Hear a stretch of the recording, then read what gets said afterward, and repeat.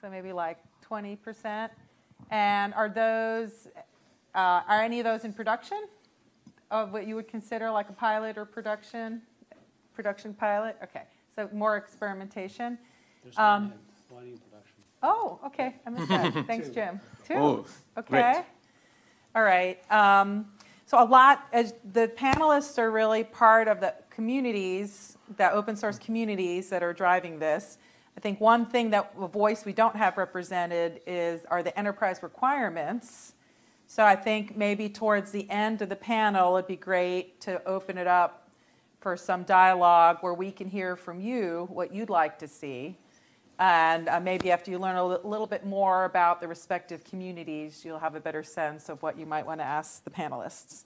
So I think we can, are you guys going to sit? Sure. Sure. You're welcome. Welcome to stand.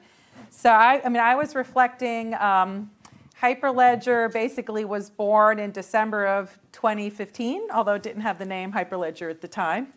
So we're about like almost 7 years in. And I think in the early days, a lot of it was just about, which layer one are you using? And there were a lot of debates about which one's better. And I think now the industry's come to realizing it's a multi-chain world. People are far along enough that they use different protocols and they're thinking about connecting them. They have applications that might want to talk to different apps. We actually, for those of you who are members, had really good sessions yesterday where there was a chance of members to say what they're looking for going forward on interop and hybrid. So I encourage anyone next year to come to that. And if you're not a member, to consider, that's one of the benefits is to get sort of the inside scoop and to be able to share. There was much more interactive dialogue versus this panel, which would be mostly just hearing from the leaders of these communities. But I did want to start just with introductions. So Rama, if you wanted to go first. And just introducing myself, I'm Sophia Lopez, one of the founders of Kaleido, which is a Web3 infrastructure platform. And we're very active with Hyperledger FireFly. Okay, great. Hi, I'm Rama. I'm a maintainer on the Weaver Labs project. So just a bit of history. I've been with IBM Research for over 11 years now. I've been working with Hyperledger technologies since the inception of the project. I was sort of a beta tester for what used to be called Open Blockchain, which then morphed into Hyperledger Fabric.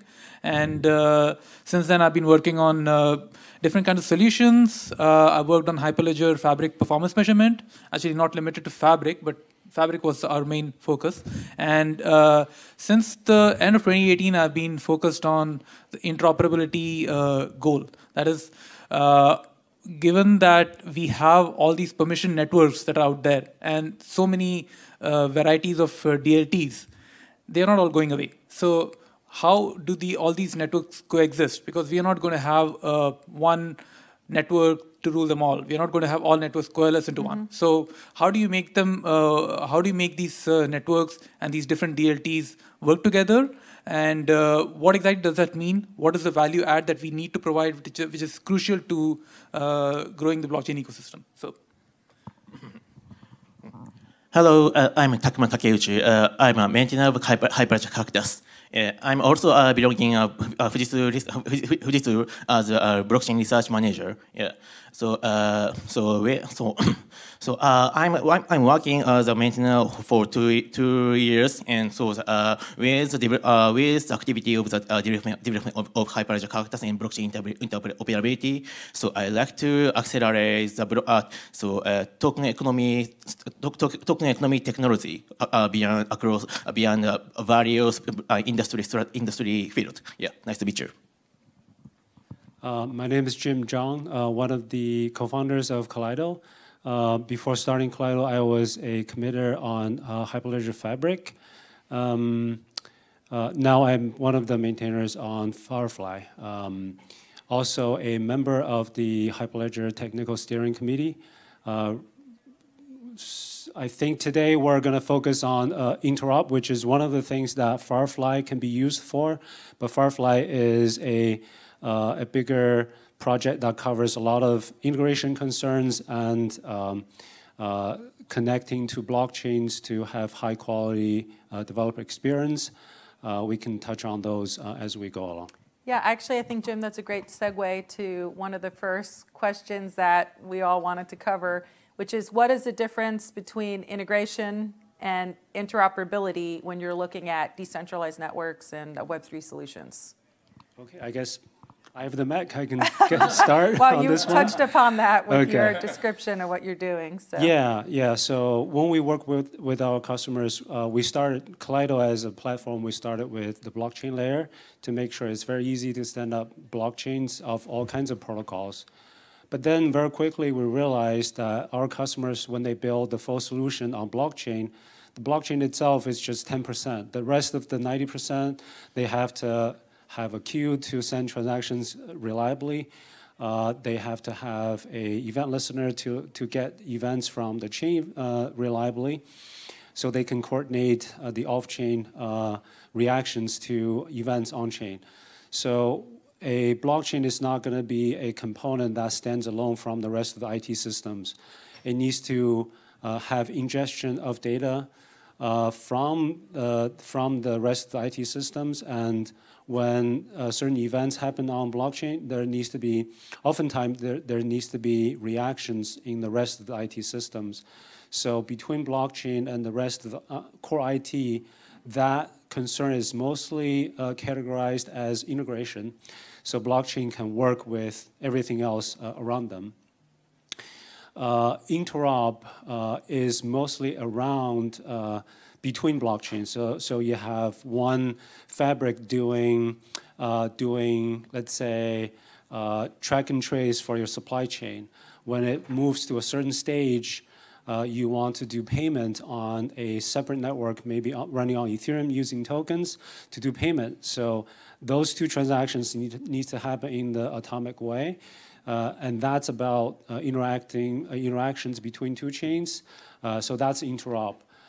So if you picture in your head a two-layer sort of picture, one is you have all kinds of blockchains and you have arrows going across them, that's interop.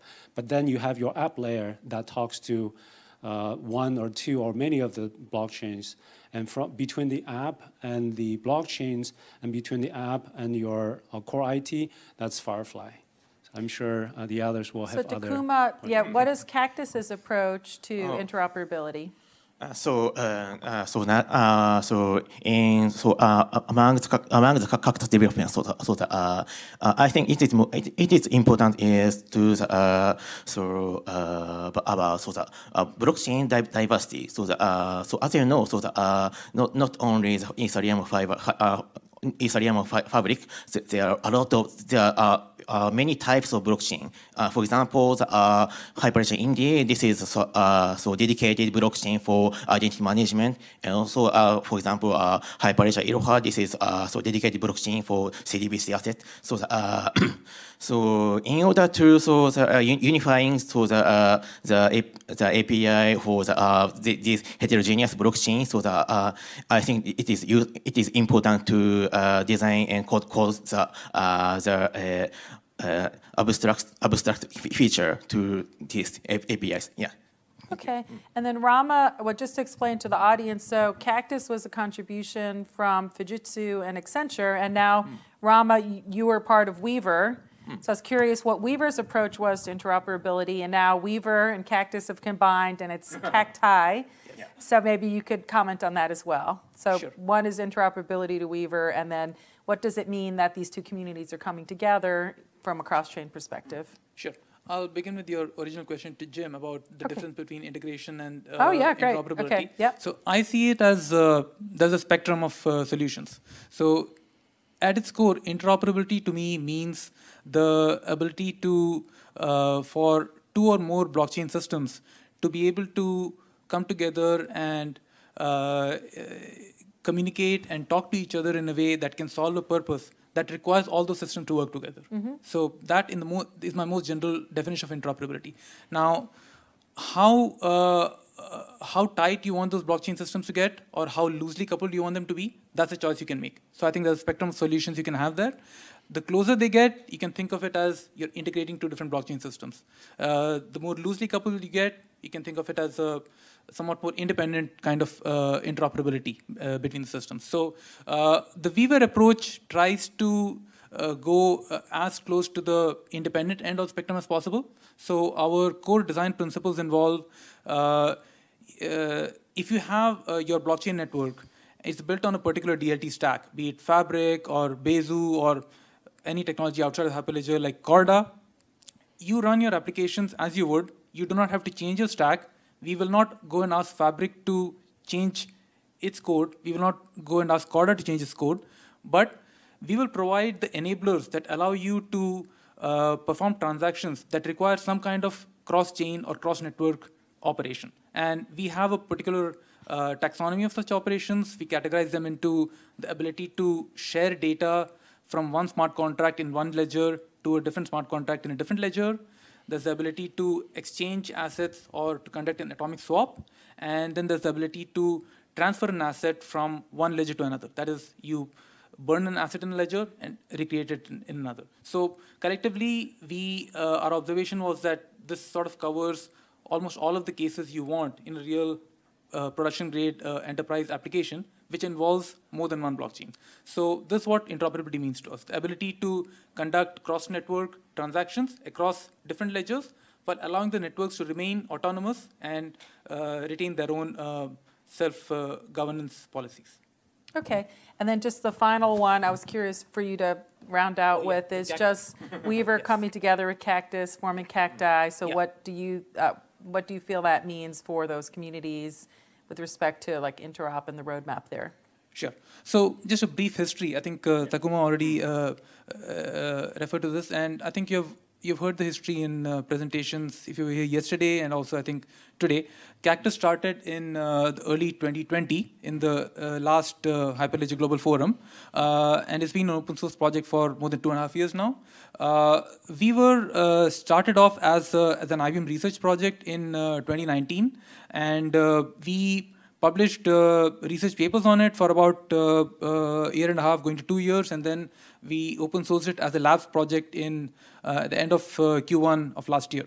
And the philosophies of the two projects are quite related. We both aim for the design principles that I just articulated, and there are some differences in the technical approach, but they broadly fall under the spectrum that I talked about. So the goal of bringing the two projects together was, one, we aim to achieve the same thing, but by bringing the two projects together, we can provide a spectrum of features that you as network developers or administrators can use. You can pick and choose from a set of features, and then you can use a common platform that will be that we're going to create, which will through the merge between Cactus and Weaver, and that way you can engineer your networks to conduct transactions across each other. Great, thanks. Maybe we can go back to Jim now. So Jim, just to help the audience who's probably wondering, there's all these projects we're hearing about, how would you differentiate when it would be useful to work with FireFly community on projects versus the new combined Cacti community? Yeah, absolutely. So I'd say FireFly, you want to use FireFly for every project you have a blockchain component in, because it just makes it much easier to interact with blockchain. So, but it's not fair because we want to focus on interop. So if interop is your concern, FireFly can still help you because a single FireFly instance can be connected to multiple blockchains. It's very easy. In fact, I think it was announced in the previous sessions that we just released 1.1, which has a very significant enhancement compared to 1.0, is you have a single instance that can be connected to multiple chains on the per namespace basis, which means what you can do within your application layer with FireFly is you can coordinate among multiple blockchains. So you can listen to event in your Fabric chain with the track and trace, using that example. So when the event triggers that says this batch of goods has arrived at its destination, then you can do the corresponding payment on the other chain. So with FireFly, this just makes it very simple to do. Of course, if you ask the interop experts, they will say this is one mode of interop, which is going through a trusted third party or a trusted off-chain component, which is depending on your needs, can be a fair option for you to choose. And FireFly is pretty easy to build on top of to achieve this type of architecture. And I'll let the others comment on other modes of interop and why you might use Cacti Yeah, for. so Takuma, maybe some use cases for Cacti, and if there's any in production or you'd want to share as part of that. Yeah, so this is not production ready, but this is some proof of concept. I'm using Cactus, new name Cacti for the climate change action. So this is the Fujitsu POC with the IHI. This is Japanese heavy industry company. So this is Cactus has a role of the connector between the carbon accounting ledger and the environmental value ledger. Yeah. This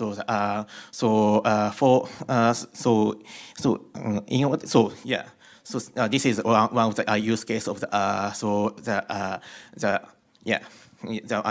climate change. Yeah. Thank you.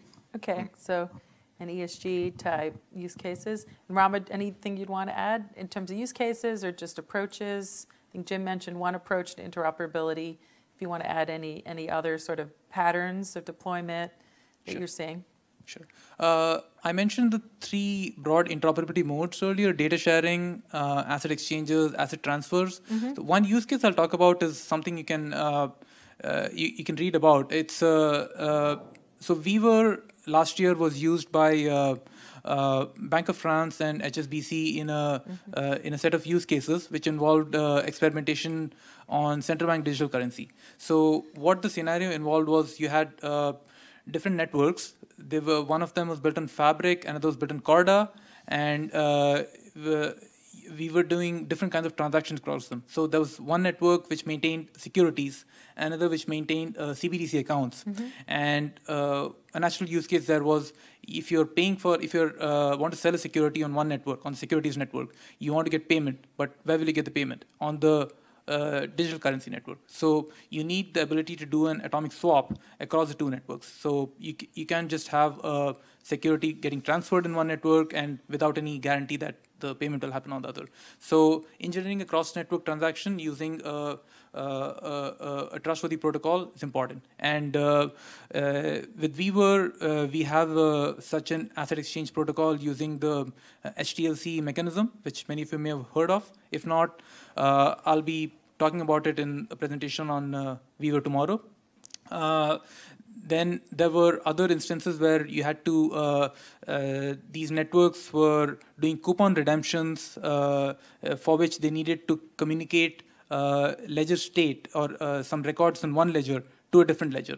So they used Weaver in what we call the data sharing mode, which is where you, from one ledger, you can make a request to another, and the requestee provides not just the data, but also authenticity proof that the record was is valid and was committed in a previous transaction. And the receiving network can then get the data and then validate that the proof is accurate. So these were several cases that were successfully demonstrated in that POC last year. And yeah, I think maybe we can touch on other topics later. Okay. Anyone else want to add any other use cases? Just going to open it up before I go to the next topic. Use cases that involve cross-chain, there are a ton of them, and we continue to see more and more. Earlier in my session, talking about technology adoptions in recent years, I was very encouraged to see that a whole bunch of advanced technologies that when I built the chart for, I thought those are bleeding edge. But when I asked the audience, are you doing these? Everybody, well, for every one of them, there was bunch of hands going up. So I was very encouraged to see that. So specifically for hybrid chains, I think that's one of the more popular patterns with enterprise use cases, because in the previous years, the enterprise space has been focusing on permission chains, right? Solving existing pain points or creating a token economy in this controlled walled gardens space. But then pretty quickly they realized, okay, I've solved my pain points, but how do I encourage other players in the industry to participate? You need some sort of incentive, right? And nothing like a token to act as an incentive. Yeah. So a lot of them figure out that if I allow the crypto holders to inject their values into this ecosystem and do that investment, let the proceeds grow, and so at some point they can cash out. That'll be a great way to encourage usage of the ecosystem they built. So and then we see naturally a interop scenario, right? You have the sidechain, you have the public chain, and there's token bridges acting in between. So there's a lot of very similar scenarios like that coming into space. Okay. I did want to transition a little bit about the challenges or gotchas as you're looking at cross-chain or interoperability around security, privacy, or usability, things that folks in the audience should keep in mind as they're building their solutions out. Yeah. Okay. Yeah. In the Cactus issue, for example, FireFly has a great GUI management tool, but the Cactus does not have yet such GUI tool yet. In Cactus, we need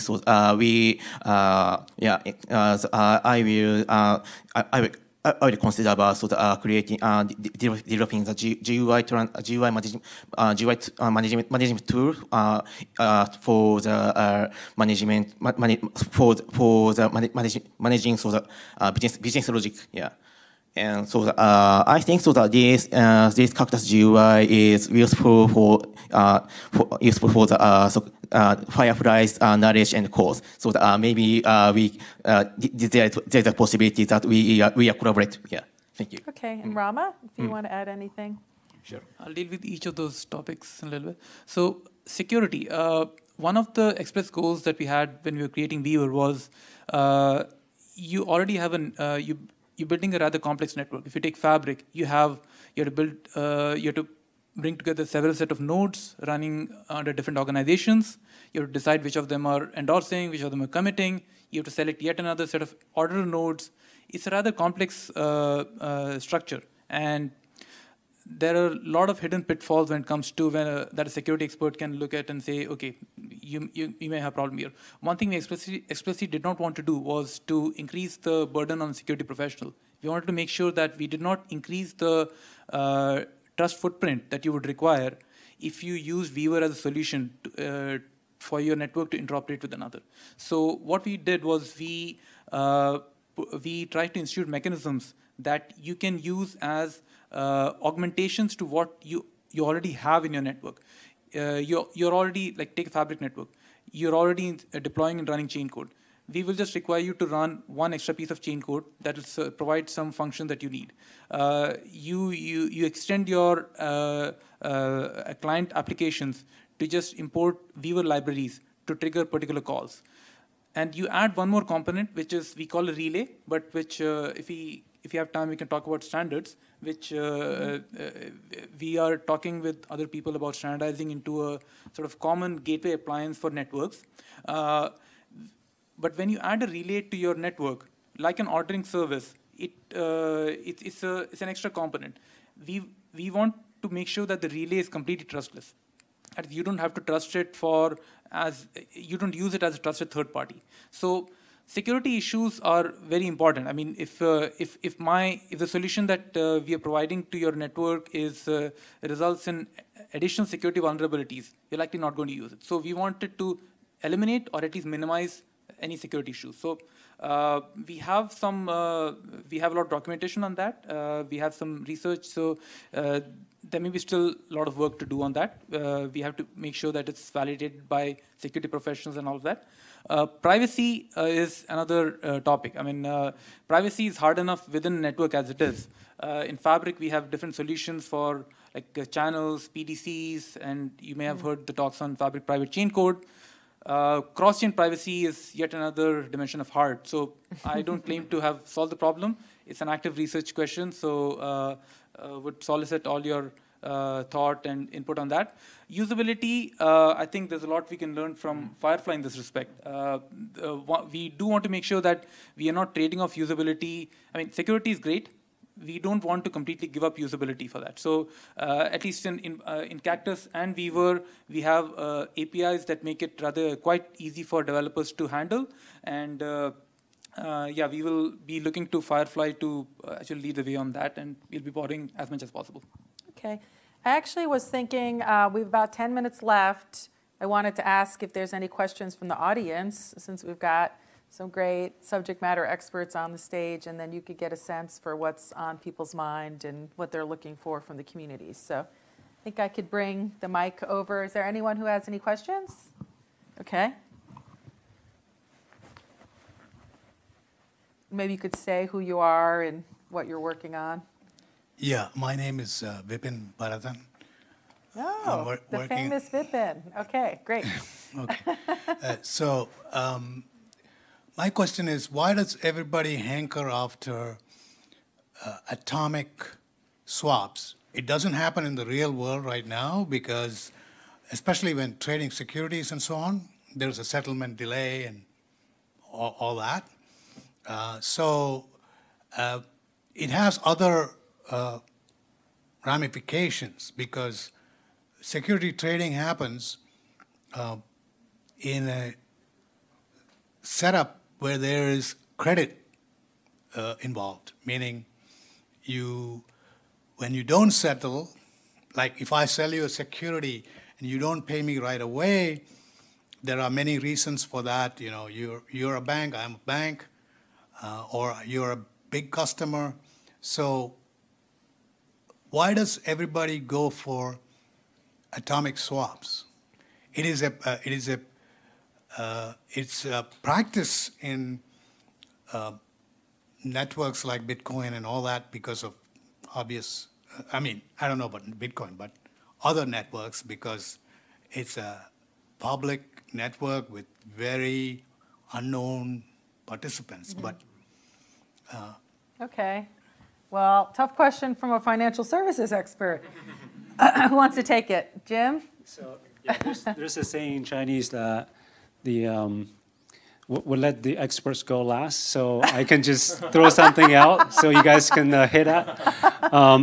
My view is atomic swap is just one of the more mature cross-chain technologies that there is definitely a need for. May not make sense in some of the financial industry scenarios, but definitely makes sense in some other scenarios. And it absolutely makes sense when you don't have trusted parties in between. So I think that's what mostly this is used for, that the two parties that are doing swaps don't trust each other. They need a mechanism to make sure they can exit without the other party. When the other party is cheating, they can exit without any loss. But I think it definitely it's definitely true that it's just one mechanism. For example, the token bridge I was mentioning earlier doesn't do swap, but it's very useful, right? So there are different modes of interop. Yeah. Also, I'm also atomic swap is very useful in for especially in a financial situation. Atomic swap is useful in the numeric asset, but we should provide the more ordinal the ordinal method. Original based method, and also the Cactus provides sub feature of the HTLC, and we cover these use case. Yeah. Thank you. So the answer can be different depending on whether you put on a technologist hat or a business person's hat. So as a technologist, going from the classical database world where you have protocol like two-phase commit, right? They are rather elaborate protocols. You can allow different replicas to just sync on their own time without regard to atomicity or consistency, right? But two-phase commits protocols serve a real purpose. So from a technologist perspective, doing an atomic swap across two decentralized chains in a decentralized manner seems like the right solution. So now putting on a business person's hat, you're right. I mean, we have what we've heard from clients are performance matters a lot, and atomic swaps, if they do not deliver the adequate level of performance in those settings, we may ultimately end up using solutions that involve trusted parties, which do not, but without strict atomicity. Yeah. So. Okay, thanks. Okay, any other questions? Yeah. To stir the pot. Need some pot stirrers here. We have like 5 minutes left. Oh, great. All right. Maybe you could let everyone know who you are as well and what you're working on. Thank you. Hi, my name is Flora. I am from Pfizer. I lead the blockchain division of Pfizer. My question is, like we have cross-chain, we have all the technologies, great technologies and great community working behind that. But from the enterprise sector, what we face is like the use case of all these technologies, right? So is there any place where I can go and find out FireFly is there? These are the enterprises using FireFly for their use case. Or Cactus or Cacti is there with Weaver. These are the enterprises using that one so that I can use that as an example and build a business case out of it.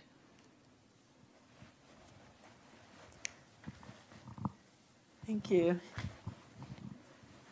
Jim is smiling. You want to lead it off again?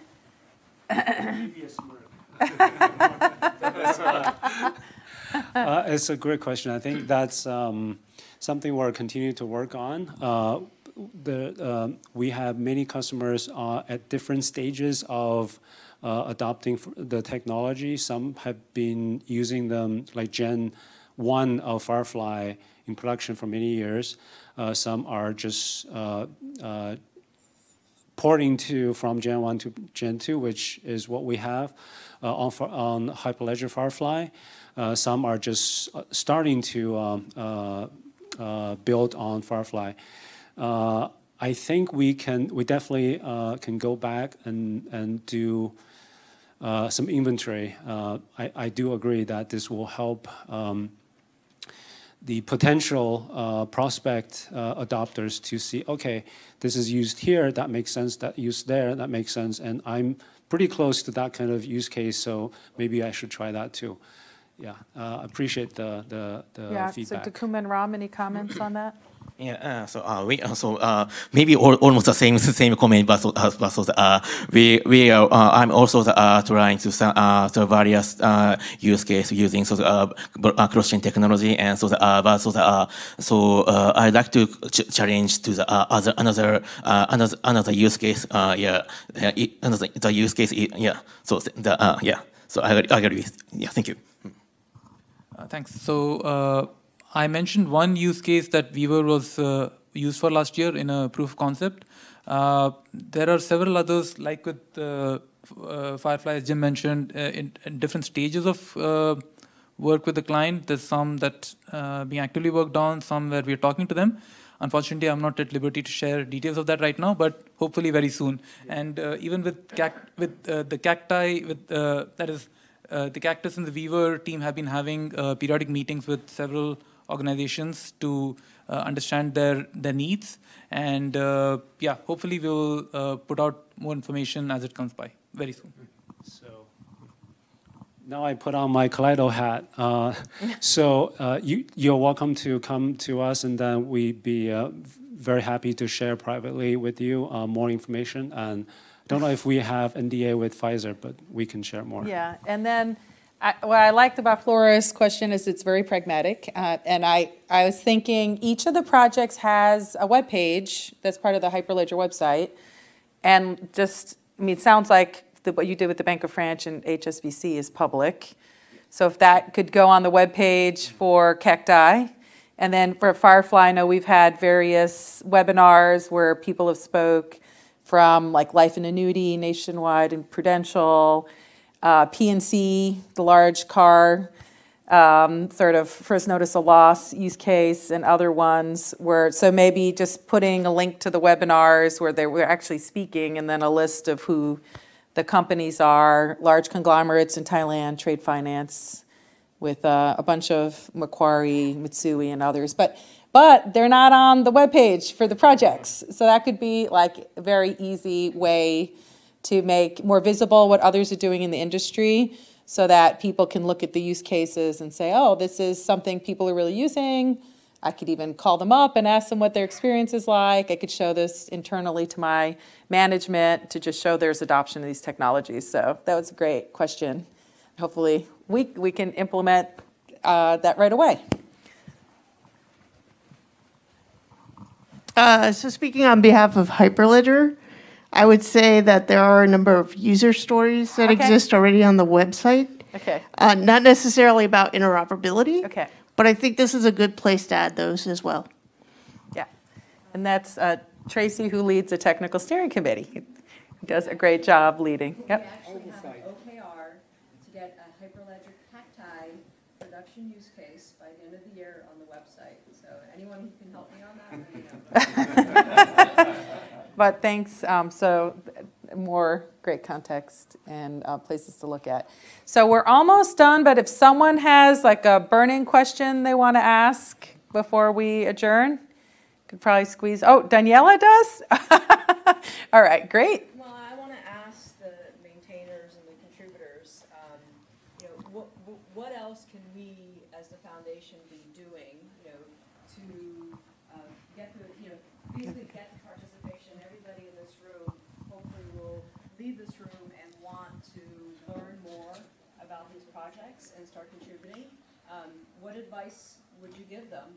Like, you know, how do they get involved? How do they help with this? You have to restate the question on the Yes. So thanks, Daniela. Question was, what can Hyperledger help the projects to get more adoption and to get better ingestion of requirements from the customers? I think you guys are already doing a really great job, because when we open the booth, so many people want to come to FireFly booth and learn about it.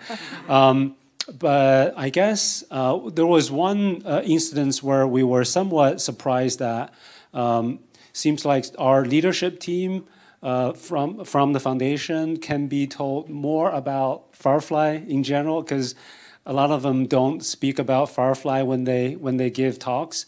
So I think that, I don't know what's the best way to make that happen, but I think when they go on stage and talk about Hyperledger in general, just mention FireFly, what it does, and mention Cactus, what it does. I think that'll have great effect. Yeah, so almost the same. So mention FireFly Cactus and Cacti, and also we are always waiting in the Discord channel on Hyperledger. So please feel free to contact us. Yeah. Thanks. I'll echo what Jim and Takuma said. I think Hyperledger is already doing a great job at promoting all the projects under Hyperledger, the main ones and the labs. We have, it's super easy to start a GitHub repo, host Discord channels, everything. So if any of you want to contribute, please go to the GitHub repositories, go to the Discord channels, etc. Maybe the one thing that Hyperledger can do in addition is like projects like ours, which are inherently enabling other different blockchains to link together. Maybe you can advertise it a bit more. So we have several different blockchains and other kinds like Indy, Sawtooth, Iroha, Fabric, etc. Maybe it can be advertised upfront on the Hyperledger forums on the main website, for example, that the way to link these systems or the way to provide a common view across different chains, look to projects like FireFly or Cacti. So that'd be great. Oh, Charles has a question. Maybe this is the last one. Okay, this is going to be a good question, right? That's Dorothy Dixon. So the EEA, the Enterprise Ethereum Alliance, has a cross-chain working group. The EEA is not there to build software, right? The Hyperledger manages open source software development projects, and we're trying to essentially write specifications so that multiple software projects like these can actually interoperate and work together.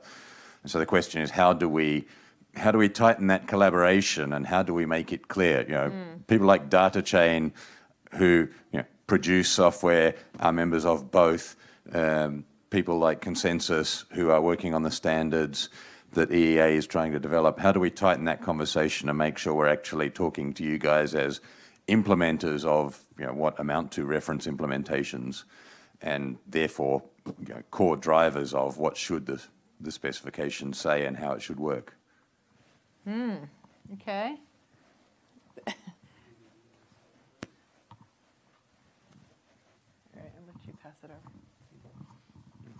Yeah, I think we had a good chat yesterday about this. So when we are designing protocols for interoperability, we want to be, it would be great, because we are in the business of mitigating the diversity and heterogeneity you see, right? So standards are a best friend here.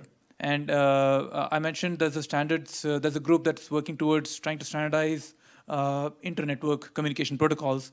And it would be great if the EA could join that and contribute to that.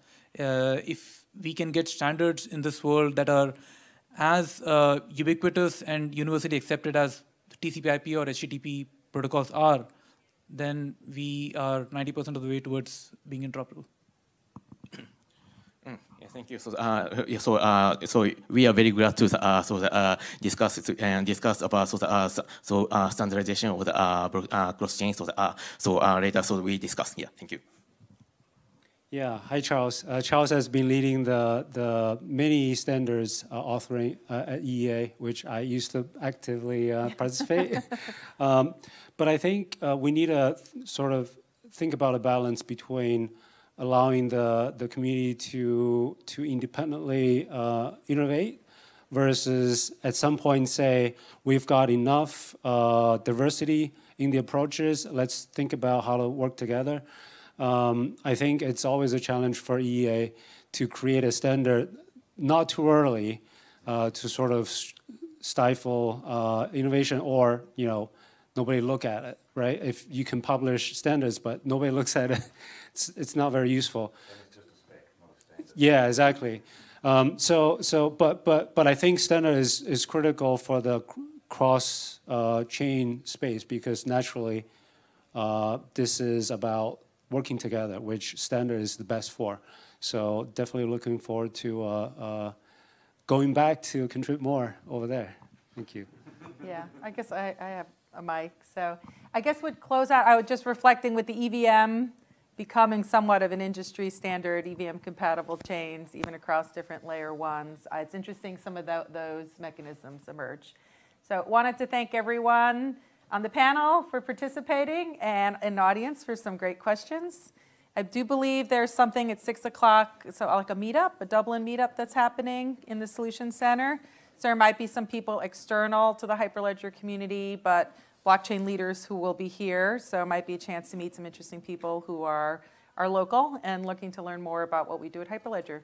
But I thank you all, and probably we'll see you all in the hallways during the next few days. Thanks, everyone.